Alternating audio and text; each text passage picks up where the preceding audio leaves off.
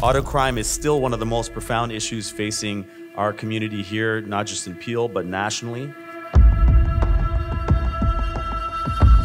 Project Memphis led to the disruption and dismantling of an organized group, a theft crime ring. The investigation identified a group of individuals that were operating within the GTA and were responsible for sourcing re-VINed stolen vehicles, fraudulently re-registering them, and then proceeding to traffic those vehicles throughout southwestern Ontario.